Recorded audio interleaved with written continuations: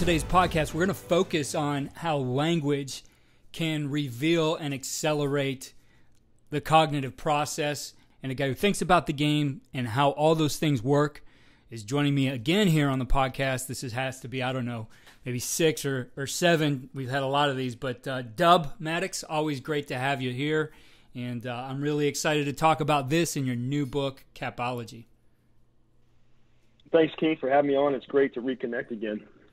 So, Dub, the last time we talked was right at the beginning of the shutdown, and people have used that time in different ways. Some just studying anything they could get their hands on, some going on deep dive into some different things. And for you, as always, you go down the rabbit hole on an idea and really look at it from all angles. And as we talked about on our last podcast, you really like to look outside football for different answers and different ideas as well. How much did that come into play as you started to research this idea?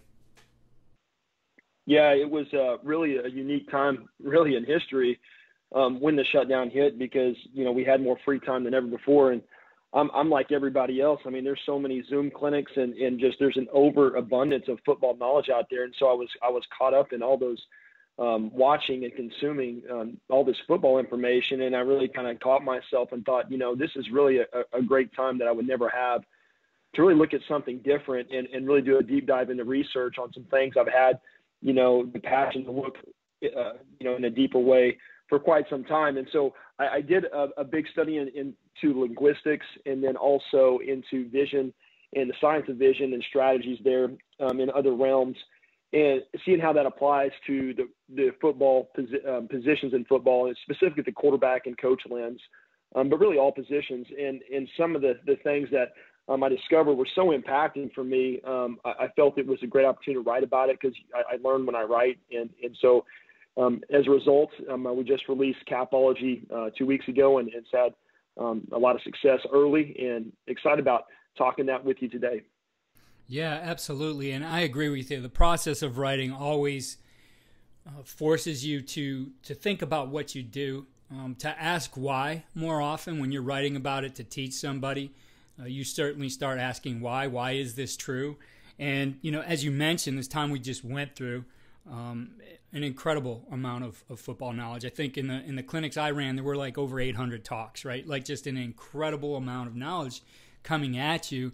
And when you talk about the structure of it, so many different structures too, and how people term things. There is no universal language of football, and therefore people come at it at all kinds of different angles. And ultimately, I feel like if you can be very precise on how you structure things and structure your language, especially for the purposes of teaching, communicating, providing feedback, and then being able to make decisions, I think you can gain an advantage. But it's for some people, I think it gets lost in this quest for more and more and more knowledge, and you end up being a mile wide, but maybe an inch deep. And you've taken the opposite approach. You went a mile deep into this idea.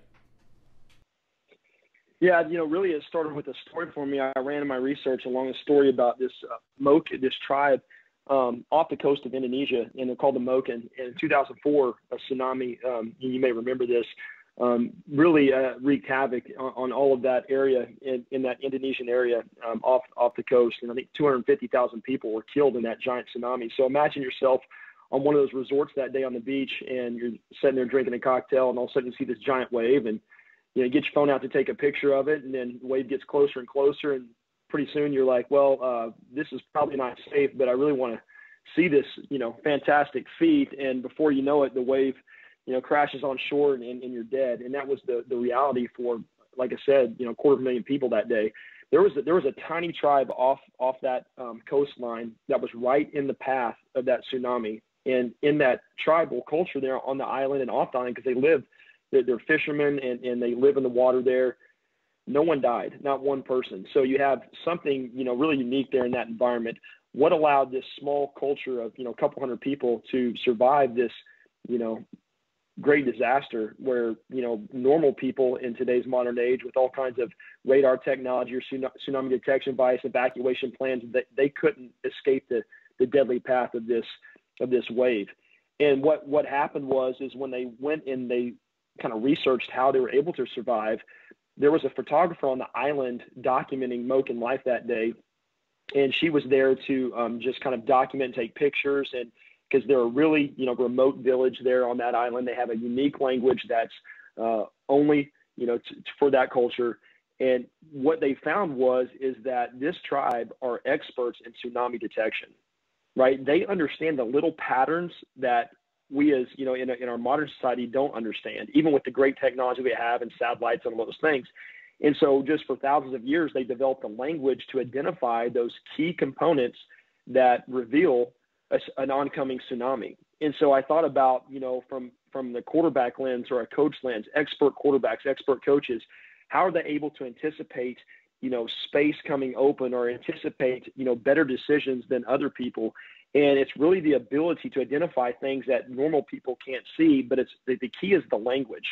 And that's the kind of, analogy that I use to open the book, and really what allowed me to dive deep into linguistics, linguistic coding, and also vision strategies, because you have to know what to look for and you have to be able to teach that.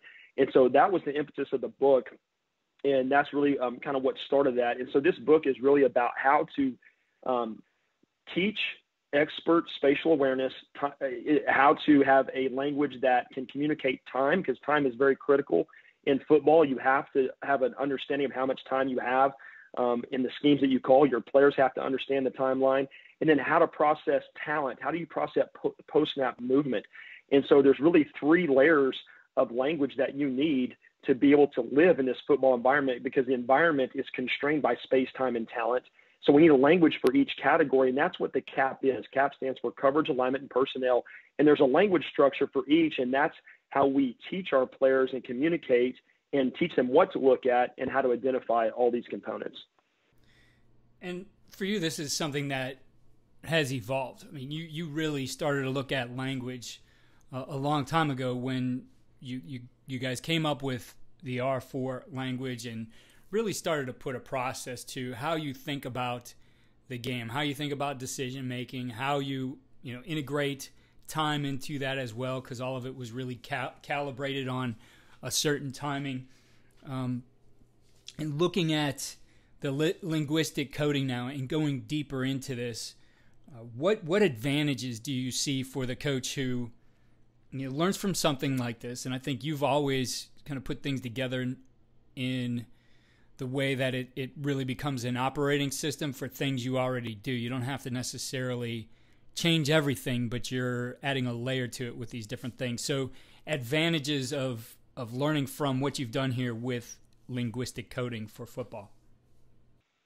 Yeah, basically it's the ability to hold the player's hand, or to take that coach on your staff that might be a novice or a rookie coach and distill all this complex information that you kind of learn through osmosis and learn through experience. How do I take all that expert knowledge that I've accumulated with years of coaching and unpack that and distill all the impurities out, all the noise out, and teach my players and coaches that haven't had as much experience as me what matters most? How do we eliminate the noise, right? And then how do we have a quick language, and we call this language something specific. It's brevity codes, and that's what the military uses. So these brevity codes are small words that say a lot with a little, and that's the environment I think we have to live in. I had a friend that was in the Special Forces, and I talked to him a lot, and he gave me some fascinating stories about just the football world and his comparison to the special ops world. And he talked about their meetings, and he's like, if the Special Forces teams would set in some of our football meetings, they would be shaking their heads and just thinking, what are you doing? The way you communicate, the way you talk, does not have a symbiotic relationship with the environment that you live within. You're playing and operating in a sub-second environment, and that's what the Special Forces are operating in. And you kind of have an idea what's going to happen post-snap, but you really don't have 100% certainty of really what's going to happen. The same way when the Special Forces go into a room that's taken over with a hostage, you have kind of idea how many people are in there and where that guy's at and what weapons he has, but you really have no idea until you breach the door. So you have to have a brevity code language, a system that's fluid, that can communicate adaptive strategies as you enter in through there. And that's the same that we have to have as coaches. And some of the biggest mistakes I made early on as a coach, and and even with my players is, being in the games, pressure's packed, how do we communicate the reality of what's happening post-snap in that sub-second world quickly, so we can make fixes faster and adapt quicker. And so that's really what Capology allows you to do. It allows you to communicate dominant positions of defenders, right? The post-snap alignments of body positions that reveal the anticipative action, and then also a language that can measure the closure rate or the speed of defenders. And so when you have a language and a system that can, in a brevity code system, that's really one simple word that says a lot with a little, you can now make rapid adjustments really quick with you and your players and see space through the same lens. And I think that's when you can achieve that, the game becomes really fun because you're empowering your players and your team to network and think as one. And I think that's what every coach's goal is. It just allows you to do it faster. So in looking at what you've done with brevity code, I know you focused on 3 different types of coaching language: spatial, temporal, and locomotive.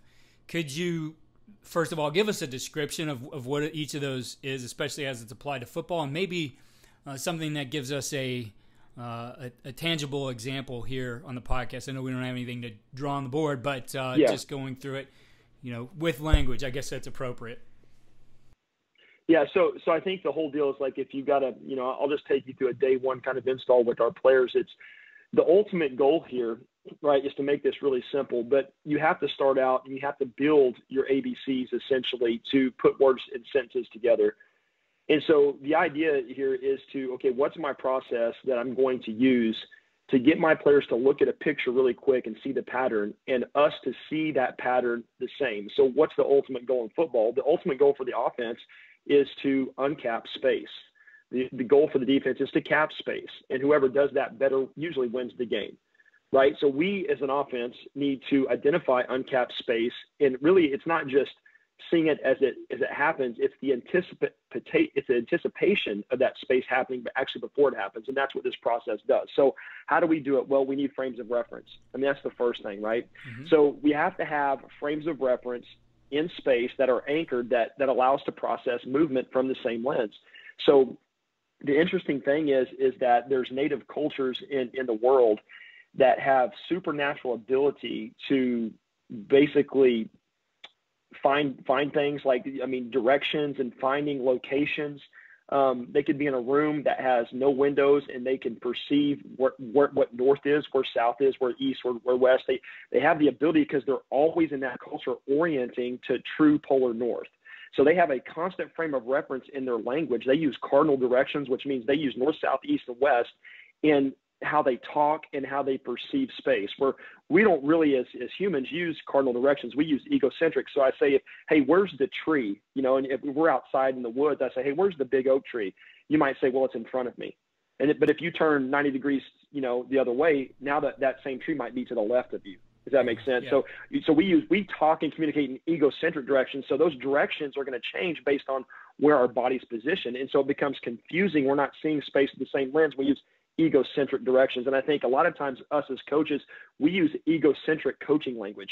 We're coaching, that post was open from our lens, but we don't have frames of reference that we're operating from the same as our quarterbacks operate from, because we haven't established those.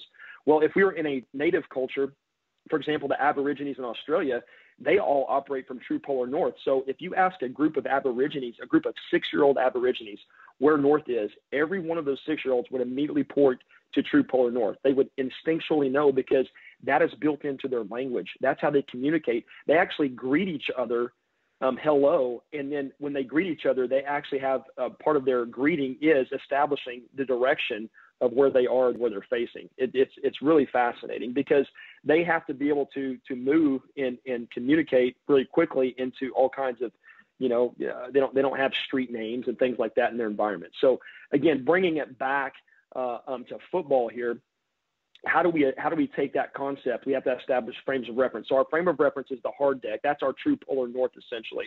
So hard deck allows us to establish vertical space from horizontal flat space. Okay, so that's our horizontal frame. That's essentially our x-axis on a grid. And then the vertical axis is the vertical stem of the route based on where the receiver's at. So let's say that we have a slot receiver lined up to the right of a 2-by-2 formation, and he's just running a corner route. All right. So the first thing that our players need to understand, and as coaches, is the space that that corner route attacks. So we have to have a language to describe, okay, where's the space that this corner attacks? Well, there's 4 directional spaces that corner can attack based on the horizontal hard deck frame of reference and the vertical route stem of the corner. Okay, so what's our brevity code? That space, that receiver can attack over or under the hard deck. That's the vertical language for the vertical space. So over and under are our brevity code words that we use to describe vertical space in relation to that hard deck line. Okay, the next 2 frames of reference for space are inside and outside. That's the brevity codes we use to describe horizontal space in relation to the vertical stem of the route. So there's 4 directions, essentially like a north, south, east, west from a cardinal direction that the Aborigines use. In the football world, it's over, under, inside, or outside. So now I ask my players, okay, now that you understand the frames of reference, tell me in 2 words the space that the corner attacks. And they all should say it attacks over and outside. Right. So now in just one, quick 5-minute explanation, I can get 30 receivers and quarterbacks in the room, if I was teaching that many, to all be able to communicate, okay, the space, the route side space that corner is designed to attack. And that's kind of where we start. Now, we're not going to do that 3 weeks from now, but that's the initial entry point into getting everybody to see space the same. All right. So now if let's say we're running a post route, and I ask everybody in the room, guys, what space is the post route designed to attack? They should say over and inside. Okay, very simple concept, right? Right. Okay, now we put a safety out there. So let's put a free safety, okay, in space. And now I want the players to tell me the dominant position of that safety. And they should say, based on where he's at, so let's say the safety is over the hard deck and lined up inside the vertical stem of the receiver. So they should say he's over and inside. So now the next layer, I would say, okay, now guys, okay, is the corner open? Right? Okay, based on where the safety's over inside, the corner attacks over and outside. Is the corner out open? They all should say yes, but some of them aren't very confident. I mean, it's surprising how many players can't really describe and verbalize what open is and what it looks like. Right. So if they did not understand that, I would say, okay, the safety is over and inside, the corner attacks over and outside. Those spaces don't match, so that is actually an uncapped space. Okay, then I pull up another slide. Now the safety is over and outside. So that same safety moved over and outside. The corner attacks over and outside, that's capped. That's the first basic spatial understanding that they have to have. Is a player in the way of the route side space? Well, it's easy to look at that and say yes or no, but to have the language that explains that has cognitive, like neural, there's science behind the engraving of that neural network there. By having the language allows them to see that pattern faster and to collect and bring everybody the same. And it allows you as a coach to coach it if they can't just see it naturally or understand it naturally. So that's really the first layer, is just describing dominant positions of defenders in relation to the route side space of the route. The next phase of that is the A in cap. That's the angle of the hips. This is where we get into the temporal language and how we predict the space that defender can move over time. So there's 4 hip angle positions a defender can be in. So let's go back to that original picture that we just communicated. So let's take the corner that breaks over and outside, and the safety is over and inside, okay? And so now I'm going to say, okay, players, here's the picture. Is the corner route capped or uncapped? They should say that route is uncapped because the corner attacks over and outside, safety is over and inside. And I say, okay, now on the drop, as you drop back, let's say you're on your second to last step, your drop, okay? And let's say now the safety hip angle, right, is square to the line of scrimmage, okay, square. So what does that tell us? That tells us at that moment in time, that safety can only close on anything horizontally in front of him. His hip angle tells us the linear path he can move at that moment in time. So that's a temporal code that confirms if that corner route is, in fact, still capped or uncapped. Because if the safety has a hip angle that's in the direction of the route side space, now, if his closure ability is greater than the receiver, now that route can become capped. So this is a language process that can now allow us to code the patterns of hip angles, and those codes reveal the reality of the space that he can move in a direction over time. So let's say that the safety is over and outside capping the post. And then on the snap, the safety has a full hip angle. That means the hips are fully turned downfield, and a full hip angle is our brevity code, communicates the safety's position to close on vertical space. So if I'm a safety and I'm over and outside, I've capped the route by my dominant position. If my hips are fully turned, I can now close on vertical space. So that is a deeper confirmation that route is capped. So that hip angle is an accelerator for the quarterback to get off that route faster, or to maybe hang on to it if his hips were square. Mm-hmm. So just because a defender's in the way doesn't necessarily mean the route is capped. That's the biggest thing that quarterbacks have to learn. It's the angle of the hips is the second deeper layer of that open onion, if we're talking about the layers of the onion, peeling it back. Right. And so once you can establish those hip angle brevity codes, and your players can understand, we've talked about the square, the full, a man hip angles when the hips are turned to the sideline.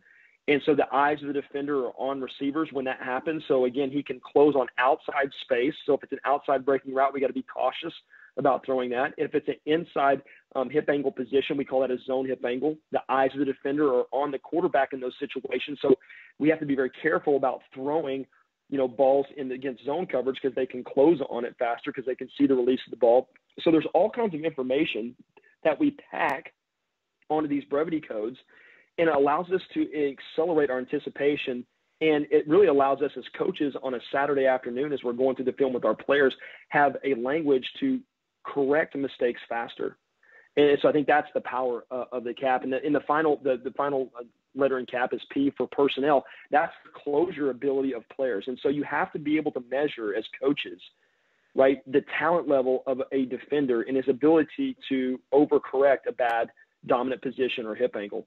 And so we have metrics that we use, and I talk about some really advanced ones in the book that we've kind of built even further to basically know before you go into a game if a route's in fact going to be capped or uncapped. So one of those would be like the quick out. So you talk about like working like a quick out from a slot receiver.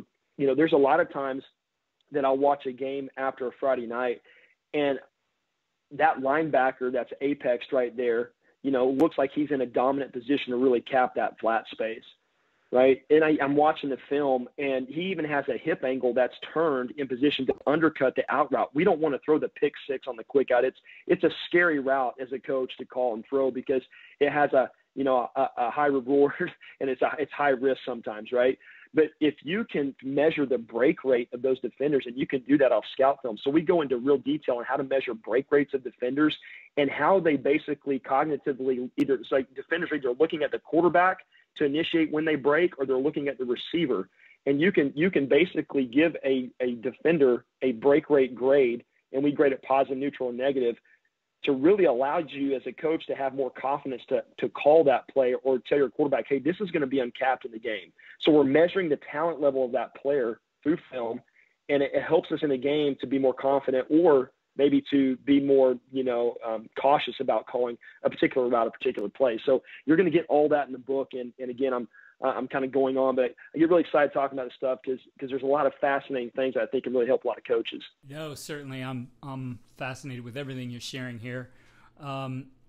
Let's talk about something you just mentioned, break rate, and taking a look at that.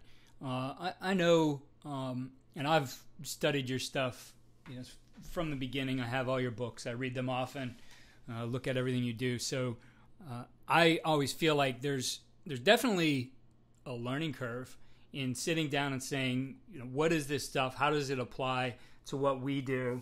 But once you get that in, it makes things a lot easier, right? So even in something like this, wow, now I got to grade something like break rate. But for you, I'm sure there's a sample size that starts to tell you this is the guy's break rate, that you don't have to go through hundreds of clips to say this is the guy's break rate. So where's that sweet spot where you can be efficient with your time and looking at things like this and charting some of those things versus being a guy who's caught up watching every aspect of film all week long and forgetting about the most important part, teaching your players? Yeah, I think that's very important. I talk about that in the book because, you can really get lost in the analytics of things, right? So it's really understanding. It's like the Moken. It's like that native tribe. It's what are the things that matter most here? It's really 3 to 4 things. And so, you have to be selective on what you really spend your time on. So I think, there's going to be games and there's going to be opponents that you're going to watch a clip of film. And, closure for us can be a really loose grade. I mean, we can grade, hey, this linebacker has positive closure on all horizontal breaking routes. I mean, it can be something after you watch 3 clips of a player, breaking on horizontal breaking routes, you're going to know, what closure is. You can grade it positive, neutral, or negative, real simple. But there's those opponents that you have where that talent level is evenly matched, and those are usually the big games, particularly in the playoffs, this is when these grades really, are beneficial to you, and really when you do that extra study time. So for break rate, for example, is simply what we're doing is, like, I'll go back to that quick out. We're watching how that apex player matches his footwork with whatever, key he's looking at. So again, a linebacker's essentially, I'm talking about an apex linebacker, is essentially in zone coverage. He's going to either look at the quarterback, and his break rate begins when the quarterback breaks his hand, when his hands separate. And then that's when the first foot should be in the ground. So for example, a positive break rate for a player would be, he is planting his foot in the ground to redirect his vector to undercut that route. That break foot is in the ground before the quarterback separates his hands.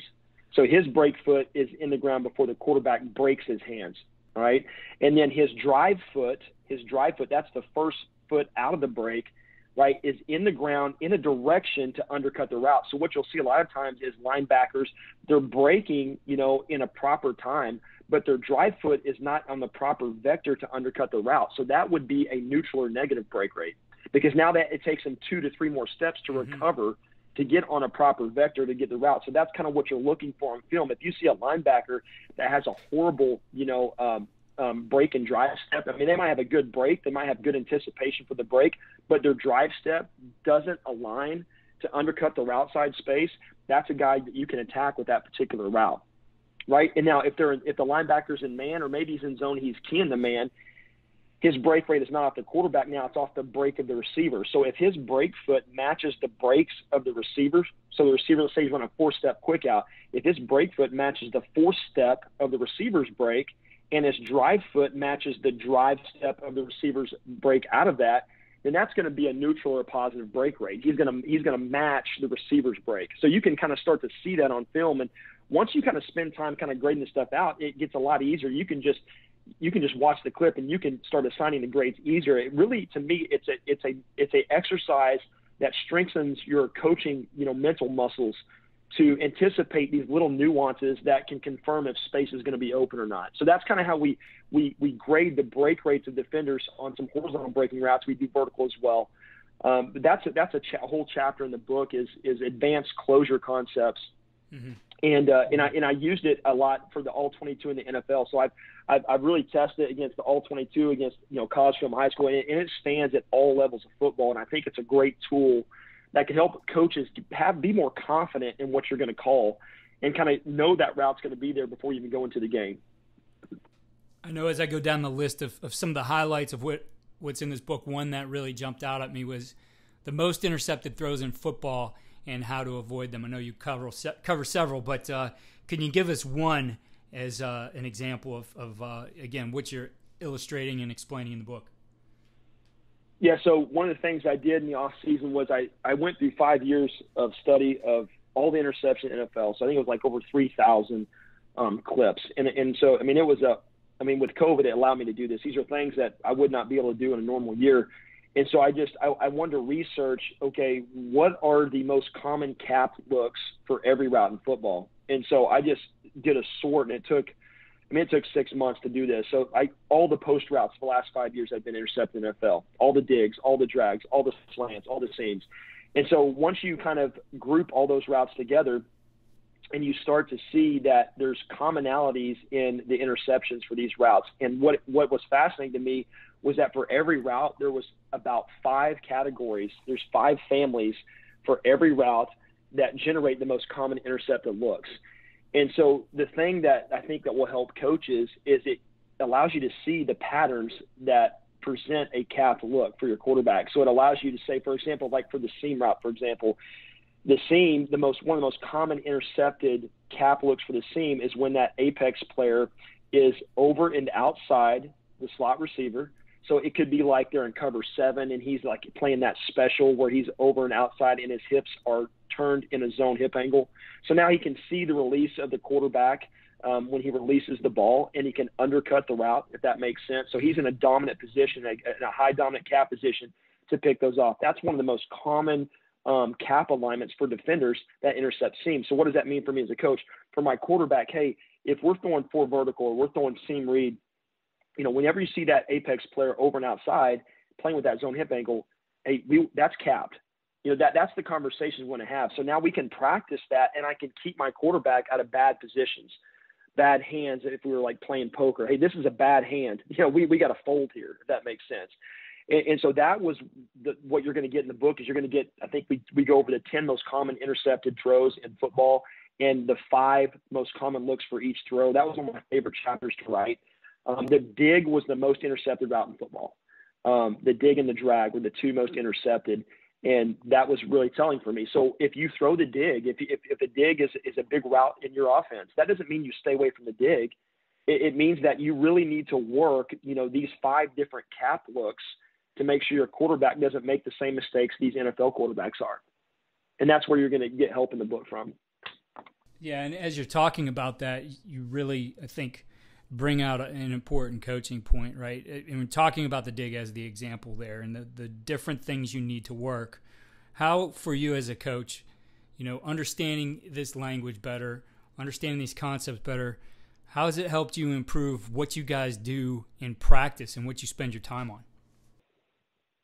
Yeah, it's one of the biggest things is vision strategies. I am embarrassed to say I have done a horrible job coaching vision for my quarterbacks. And I've coached vision, but really I've put my quarterbacks in some binds that I didn't understand. And there's really 2 types of focus with vision. And so when you study expert vision strategies with players in other sports and what sets them apart is they have the unique ability to bring in their central focus and their peripheral focus and use it collectively together. So what I found myself doing is I would do a lot of defender key reads. So we're still using a cap, but we're focused on one cap. So I'm like, if we're throwing, maybe that quick out, I'm telling my quarterback to read that field corner, right? And I want you to defender key him. So if you see his hip angle have a full turn, that's uncapped. If it's a square hip turn, that's capped. And really just that's going to, in my mind, made him make better decisions. But when you teach defender key, I was putting my quarterback in a cognitive tunneling pattern because I wasn't coaching his peripheral focus and how to bring in the apex player, how to bring in the field safety. You can really see 2 to 3 defenders if you know how to use these expert strategies. And the concept's called anchoring. And so what expert players do in other sports is they anchor their central focus. Instead of focus on a defender key, that central focus is going to be anchored between the 2 to 3 most common threats to that route space. And so once I started understanding the concept of anchoring and teaching my quarterback how to bring in other players into his vision, I mean, the acceleration of anticipation and negative decisions went down drastically. And you can even try it yourself. I mean, there's still times where we'll do scout team quarterback. Maybe we don't have a quarterback there that day and you have to run scout team. So there was a couple of years ago, I was having to do scout team quarterback and I was actually trying some of this stuff. And I was fascinated on how much more of the field I could see when I practiced the anchoring concept.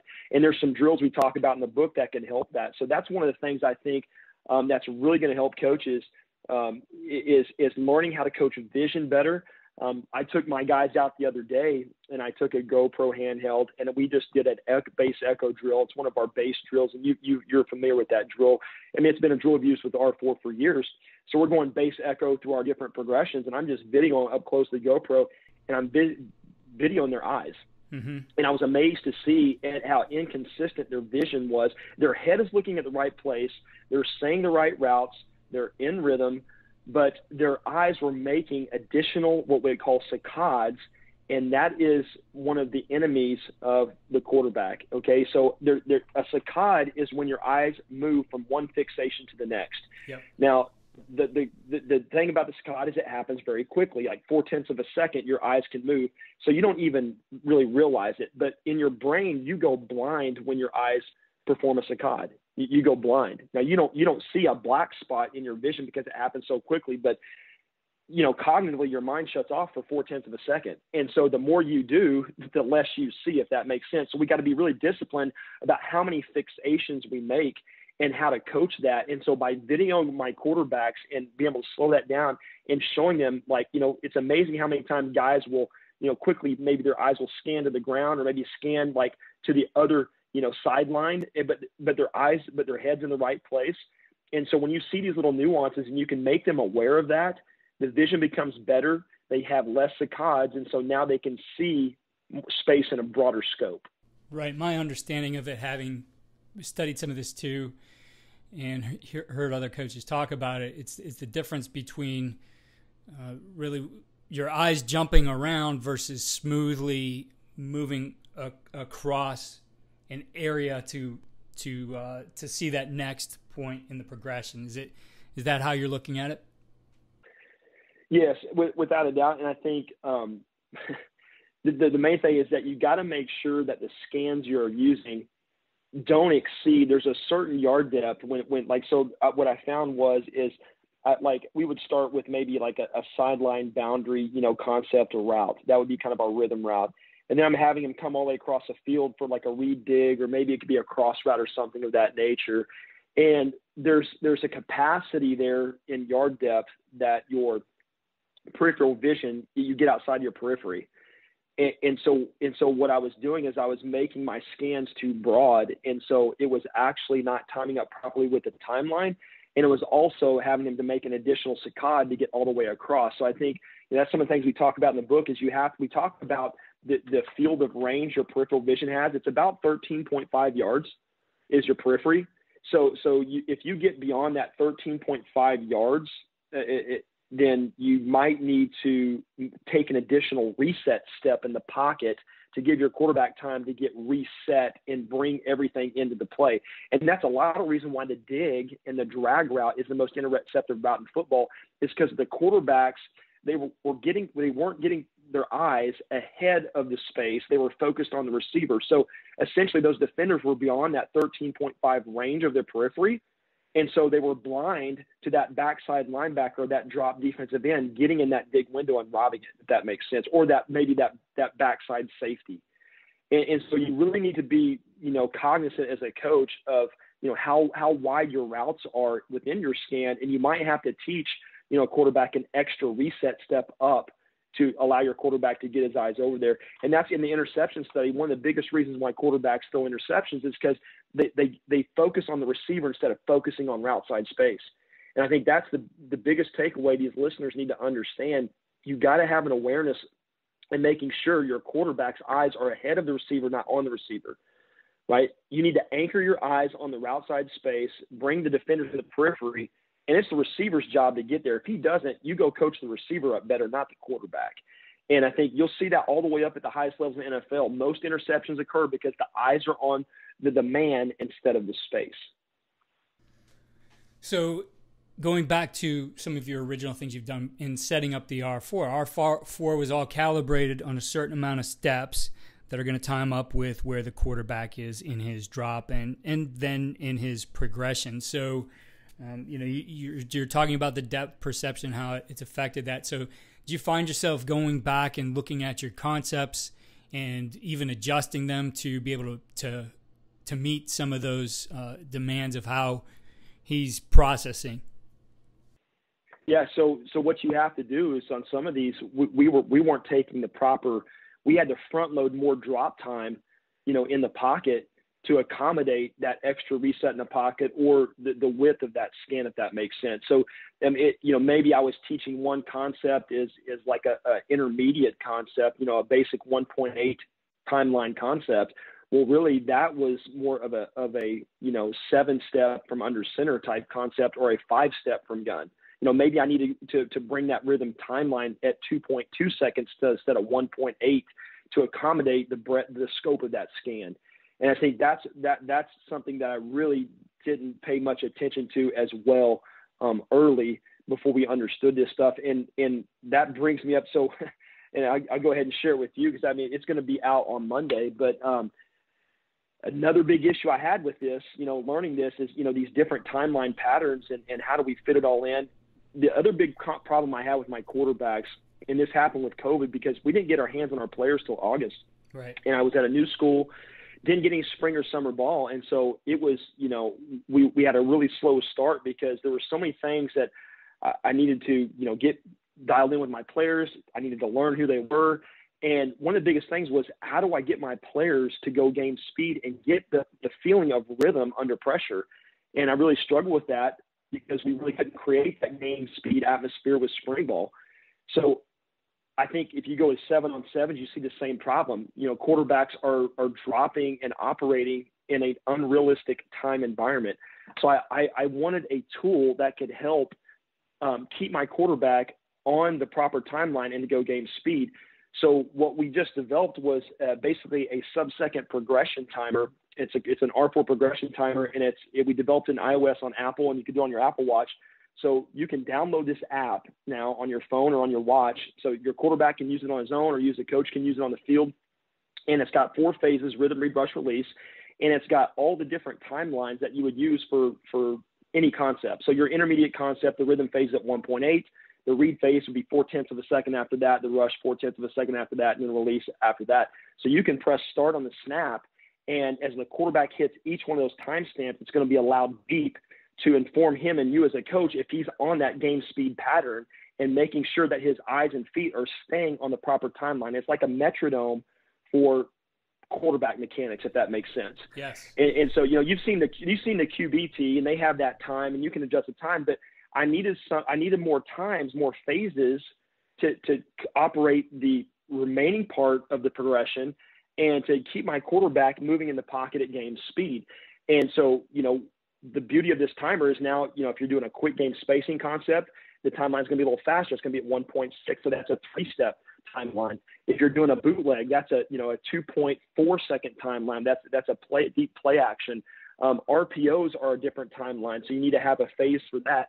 I think about the Wake Forest, the Wake Forest RPO game that you shared a year or two ago. Right. That was fascinating. You remember that? So how hard and how long they're holding a mesh. We tried that. It was very hard for my players to learn how to just long to hold the ball and really slow that down. So this phase timer allows us to program the timestamps that we need to hold the mesh on rhythm, and then when we need to pull the ball out for our read, rush, throw.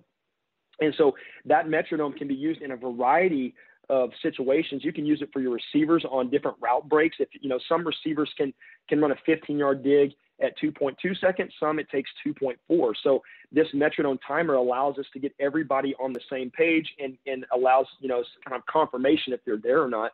And so we're releasing that there on, like I said, iOS next week, and I'm really excited to see it help coaches and players, and I think it'll be something that can be a great addendum to this book. Oh, I love it, and I know exactly what you're talking about. When we learned this stuff from you, again, I can't remember exactly. I think I visited you around maybe 2009, and came back, and for us, everything then was on stopwatches for the quarterbacks, for the receivers, to get that calibration, right, to really understand and get everybody on the same page. And I've shared this before on the podcast. It would be, especially our freshmen would come in. They thought our quarterbacks were freakish in some way because they had developed that feel for what was the timing of that throw, and most of them could get it within the experienced guys within 1/10 of a second. Like, oh, that was a 2.4, mm-hmm. And I'd pull up the stopwatch and show the freshmen and like, how are you guys doing this, right?